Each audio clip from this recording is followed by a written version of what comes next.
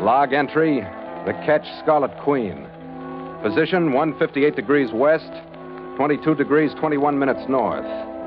Gyro compass course 290. Wind fresh, sky fair. Remarks, cleared port of Honolulu at 3:30 a.m. without lights to avoid harbor and police officials. Reason for secrecy, the report from the White Jade Buddha.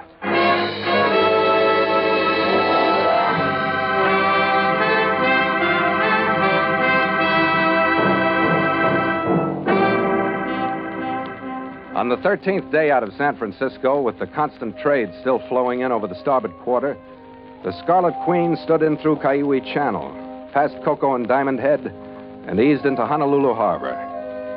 I'd planned on finding dockage off 4th Street near the shopping district where I could take on water and food stores in a hurry, pick up my payroll and instructions from Kang's Honolulu contact, and head out.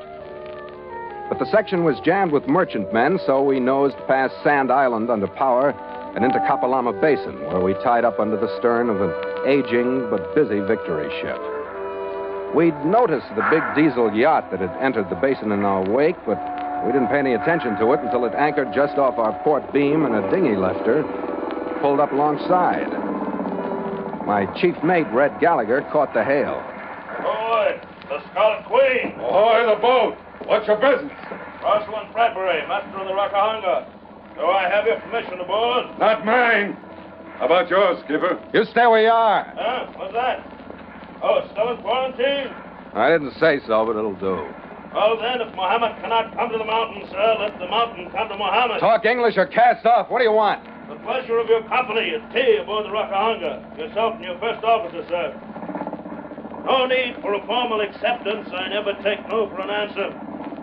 I shall expect you promptly at 5. What kind of bilge was that? I say let's take him up on that invitation, skipper. I say that tea smells like poison. Well, you expected trouble in Honolulu, so it's better to have poison hail you from a dinghy than run into a knife in a dark shoreside alley. What do you say? The poison on a yacht where you can see it, or a knife in a dark alley? Okay, Red. Break out your white linen jacket. We'll try the poison.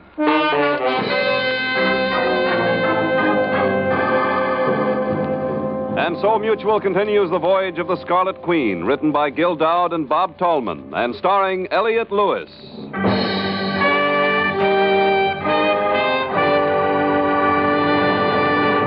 The Scarlet Queen, proudest ship to plow the seas, bound for uncharted adventure.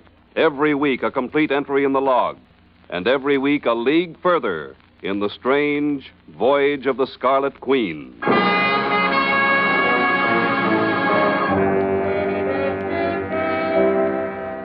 My instinct was to turn down Bradbury's invitation, because I knew that Constantino's machine was out to stop the voyage of the Scarlet Queen, to use every trick in the business to keep me from the $10 million prize Kang was sending me after.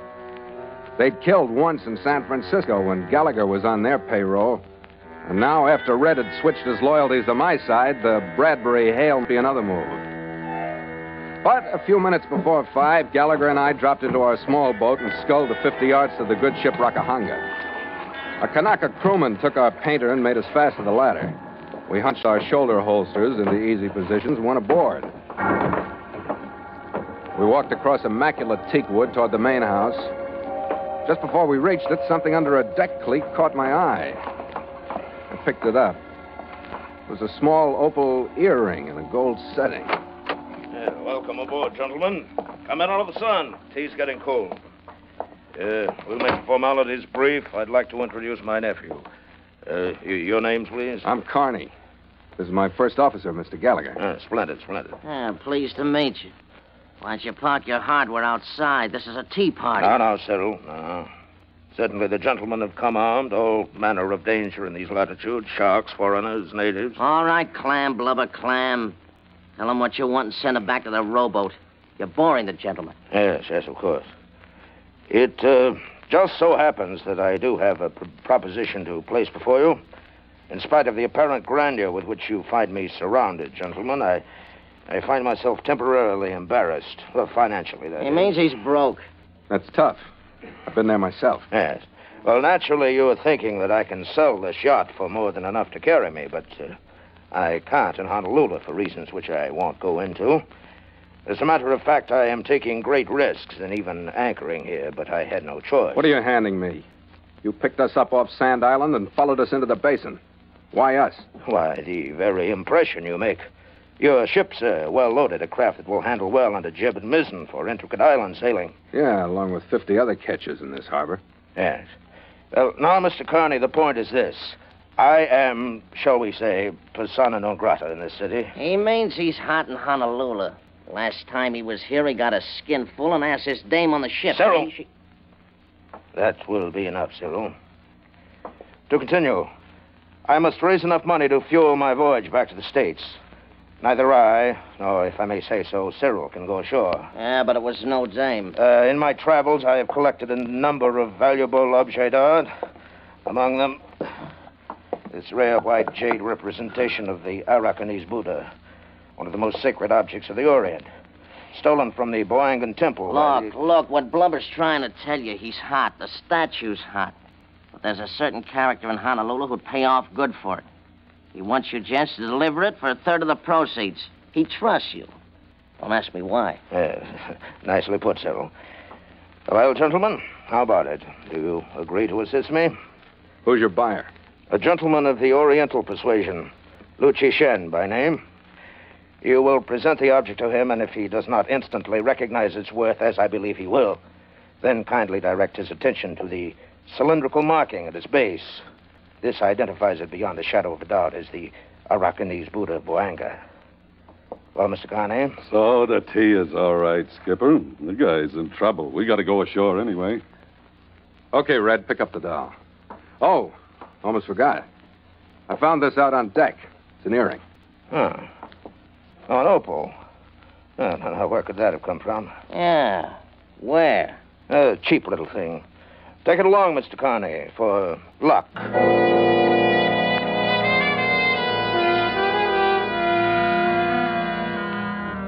It was dusk when we left the Scarlet Queen to go ashore. By the time we'd reached King Street in the center of town, the tropic night had settled in around the city. Kang and Company's office was closed, so I phoned the home of the manager, Neil Gregson. He told us to meet him there in an hour. We decided to unload Bradbury's hunk of jade and kill the rest of the time in the nearest bar. We found the shop on Canton Street, a few blocks east of King. The sign on the window was in Chinese, but down in the corner in English was the name Lu Ji-shen. It was a typical cluttered Chinese curio shop, dim, smelling of sandalwood. A thin, wrinkled little man looking out of character in Occidental clothes and green eyeshade was waiting for us behind the counter. Yes? You wish to buy Chinese ware? You Lu Ji-shen? Yes. Who tell you come here? Bradbury. Bradbury? Maybe mistake you come here. We got something for you. Now, what do you think of that for white jade? You try sell that to me? That's not jade. What do you mean it isn't jade? That's Japanese work. Very cheap. No good for me. Wait a minute. This is a great thing. Where'd he say it came from, Skipper? Temple somewhere. Boanga. Boanga? No, cannot be Boanga Buddha. Oh, he says look on the bottom, Lou. He says mark there proves. Oh. Wait, I turn on light. Uh-huh. This very strange mark. Very small. He turned the base of the Buddha toward the light and squinted nearsightedly at a spot of shining metal that was set in the center. He put a jeweler's glass into his left eye and looked again. Then he picked up a penknife and started scraping the tarnish off the metal disc. He didn't finish the job. Didn't make any more noise than a firecracker. There was a little tinkle of broken glass. His body went rigid for a split second and then relaxed. The eyepiece hadn't even shattered. There was a clean hole through it about the size of a .25 caliber slug. The bullet that had killed Lu Ji-shen had entered his left eye from close range. In the shattered pieces of Bradbury's phony Buddha, I found the weapon. It was a simple gadget, a rifle cartridge with a spring mechanism on the firing cap. I'd seen plenty of them on Pacific beachheads during the war. We called them finger mines. It looked like Constantino's work, but I couldn't figure why. Any way you looked at it, it was murder, and we were in too deep to stand still. 20 20 minutes later, a cab dropped us in front of Neil Gregson's Spanish-style mansion out on the other side of Diamond Head. The air was heavy with the smell of jasmine as we went up the walk to the front entrance. But the perfume that hit us when the door opened was more expensive. Well, Neil told me a couple of men were coming, but he didn't say it like he should have. Thanks. Where do we find him? He had to go out for a while, but he said I could entertain you until he got back. It won't be long. I'm sorry to hear that. Come in, won't you? Follow me. She was easy to follow. She swayed down a few steps and into a sunken living room. From the door, I could see that we weren't the only men she was entertaining. I counted 5 lounging around the room. 4 of them, including a young Oriental with a scarred face, wore well-filled shoulder holsters. The other sat with a carbine across his knees. He was the only one I recognized. It was Bradbury's nephew, Cyril. Come in, suckers. This could be a friendly get-together. Sure, what else? Maybe a little 7-card stud, just to break the ice. I'll take you up on that, Cyril. We always get a square deal from you. Oh, I like you, too, Gallagher. How much money you got? Just deal 'em. I'm well. How would you like to spend your time, Mr. Carney? Kicking myself from here to the equator, thanks. Come on over to the bar. My name's Claire, and I'll mix you a drink. We'll put the kick in then. That's probably the truth. You're so suspicious. Relax. Do something manly like making a pass at me. With all your husbands in the room? Well, that's better anyway, but I'm not married. Just well supplied with chaperones, huh? Do you think I need them? Oh, get off it, will you? You don't need them with me. What is the setup, anyway? A bunch of fellas just happened to drop in. Did you come with them, or are you part of the furniture? I'm engaged to Neil Gregson. You won't like him either. Uh-huh. That makes as much sense as anything else. Isn't that a fact? Is your drink all right? Yeah. Can't remember when I've enjoyed one more. I could say the same about you if I were the sarcastic type, but I'm... That must be Neil. Excuse me. The doorbell did something to the atmosphere in the room. I wasn't quite sure what. Nobody changed their positions. Cyril glanced up and then glanced back at his hole card. Claire walked through the room and up the steps. She looked through the open grill, turned back to the room, and held up one finger. Then she opened the door. The figure of a man stood silhouetted in the doorway for just an instant, and then... Every gun in the room opened up on him. The shock knocked him half off the porch, and he lay there. Some people never learn, do they? You really take chances, don't you? You got real guts, Cyril. Stop it, Skipper. It's their party. He never got his hands out of his pockets. I'll ask your advice next time, Connie, but for now, calm up and stay alive, huh? You, Gallagher, on your feet. You're going with us. Good idea. We can finish that game of stuff. Wait a minute, what's the deal? It's a payoff, Connie, for Gallagher's double cross in Frisco. You know what I mean? Okay, let's clear out.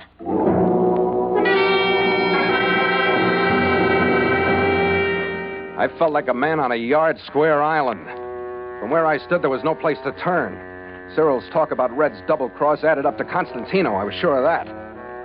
And it wasn't hard to figure how they'd pay off Gallagher for signing on with me. So far, Honolulu wasn't living up to the travel folders. It was all blind alleys. And in each one, there was a dead man.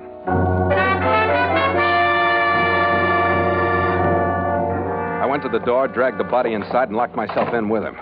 I pulled out his wallet. It was Gregson, all right, but any information he was to give me was as dead as he was.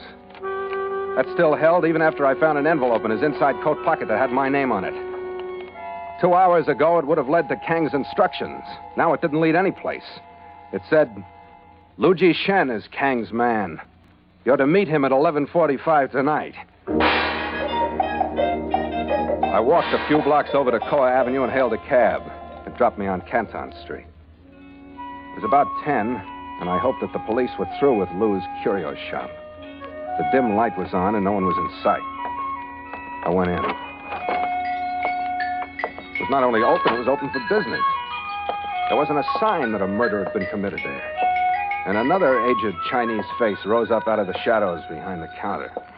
You wish buy Chinese ware? Who are you? I am Jia Cheng. You do business now, tonight? You wish buy? I help you. No, I mean, Luigi Shen. Lord Jason not here. I know it. That's what I mean. You do business after what happened tonight? Logician, not here. Were the police here? Many police. Many men all want logician. He not here.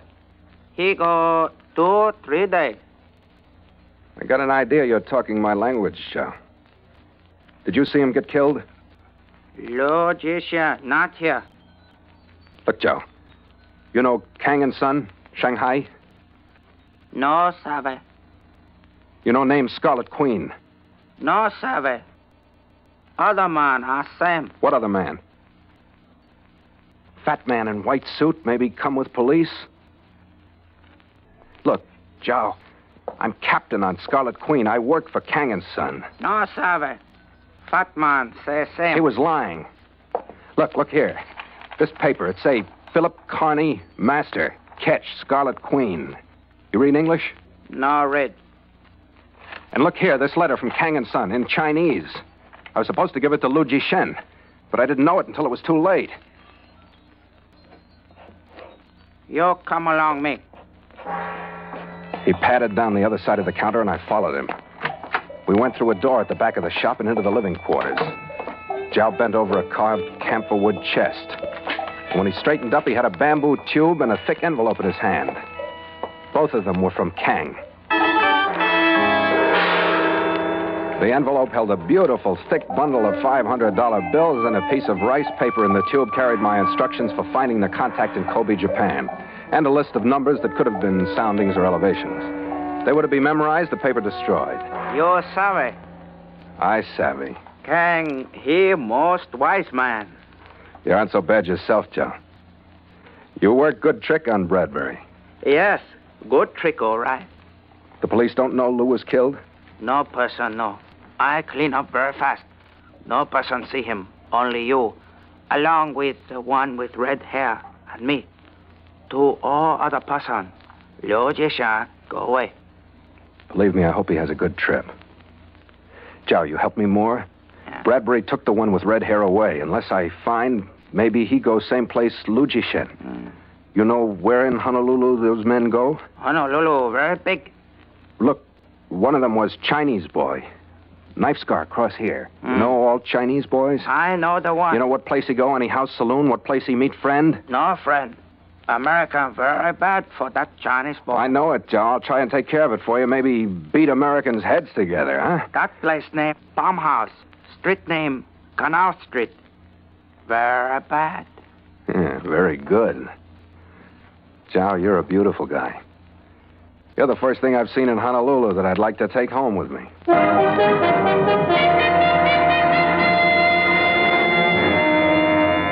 The Palm House on Canal Street was the kind of a place the police find at the end of a vice drive. It was a 2-story building that covered its windows with bamboo screens to hide its activities from those lucky enough to be outside and a lousy view from those stupid enough to be inside. The only healthy thing about the place were the 2 fat palm trees that gave it its name. I took a final breath of fresh night air and went in. It was a big place and crowded, and the atmosphere was thick with smoke, and the band was loud. The hula dancers that were on stage have been doing the same thing 40 years too long, and it improved their act with a few tricks from Minsky's.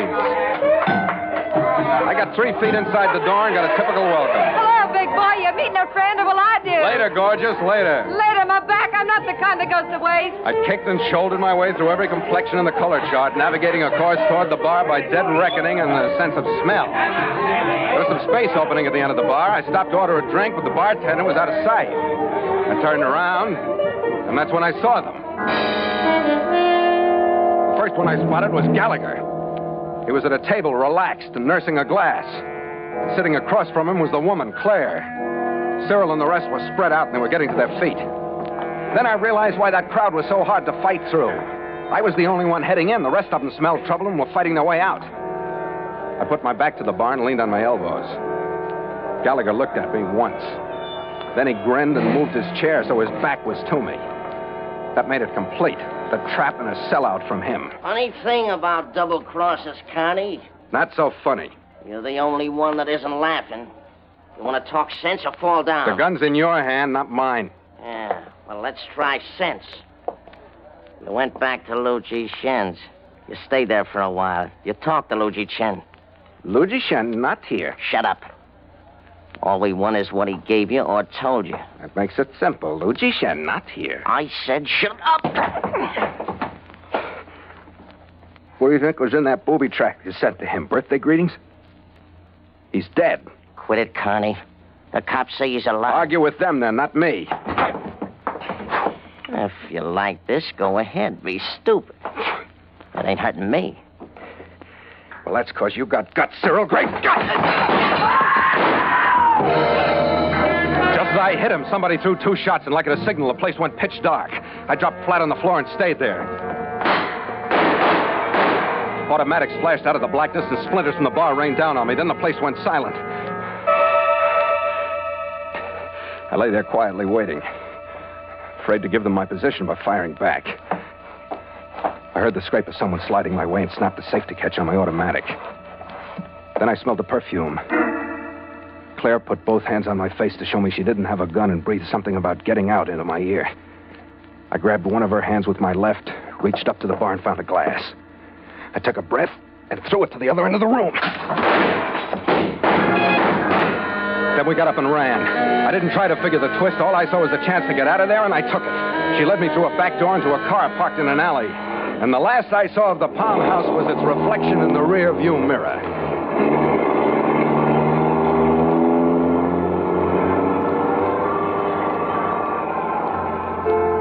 She drove to Mauna Lua Bay on the eastern end of the island and led me into a cottage on the beach. The lights were shaded, the drinks were handy, and the motif was pagan. I'd expected her to toss me some curves, but I was a little wrong as to type. Events so far hadn't pointed to the kind that go with whispering surf and moonlight through palm groves, but there they were. You've got the shakes, haven't you? The shakes are different on this end of the island. Your eyes aren't as soft as your talk. How would they look if they were? Wish I knew what you were up to. Couldn't I just like you? Couldn't I try? Couldn't I be sick of the whole mess and everyone in it? Couldn't I be honest with myself for just a little while? I don't know. Could you?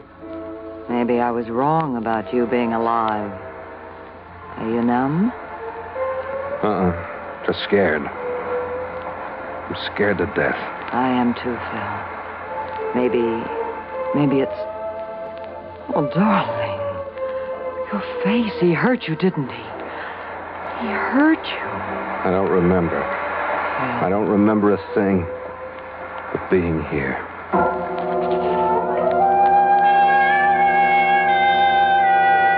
I never did figure out whether she was really being honest or not. But I didn't know her well enough to care a great deal. The drink she mixed had pineapple juice in them, and the atmosphere she created was quite peaceful. She made only one mistake. She looked at her wristwatch too often.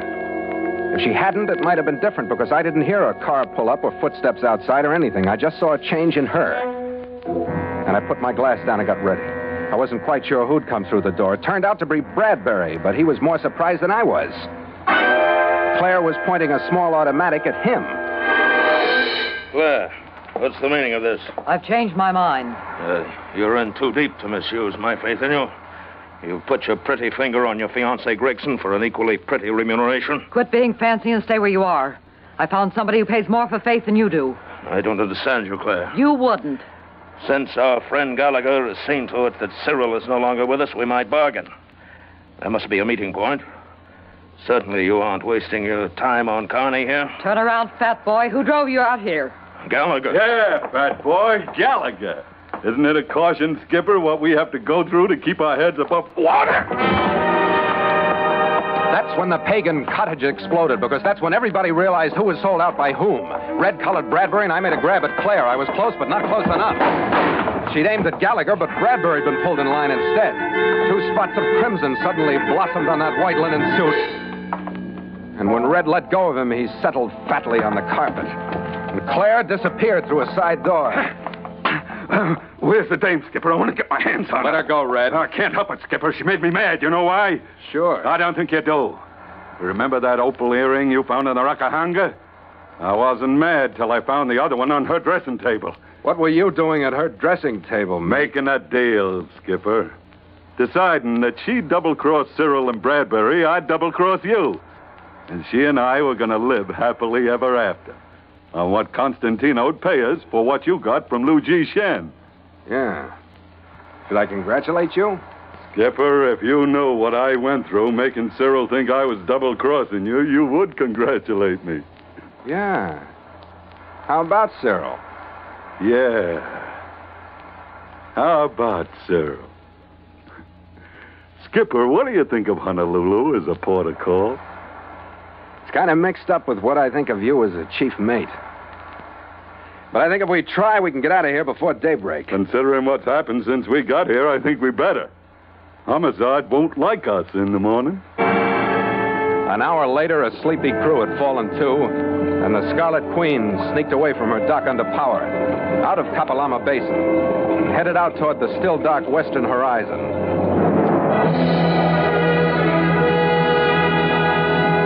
At dawn, we picked up the trade winds and cut the motor. With port sheet, make sail!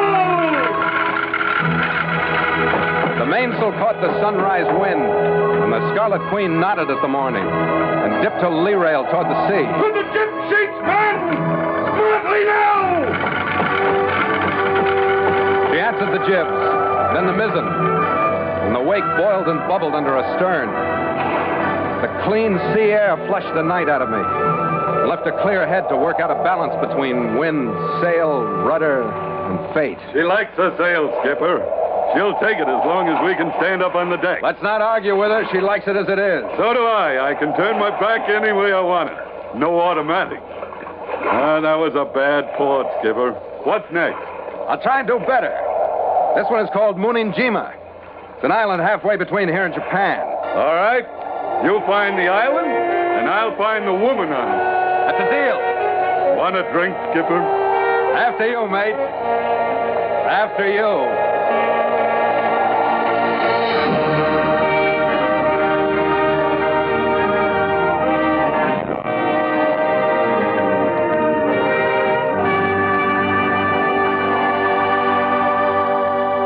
Log entry, catch Scarlet Queen, 5:30 p.m.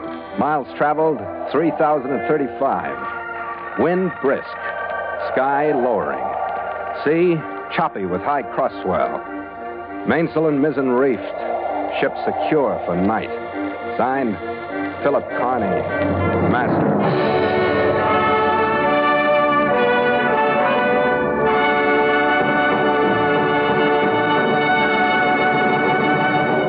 The Voyage of the Scarlet Queen has come to you through the worldwide facilities of the United States Armed Forces Radio and Television Service.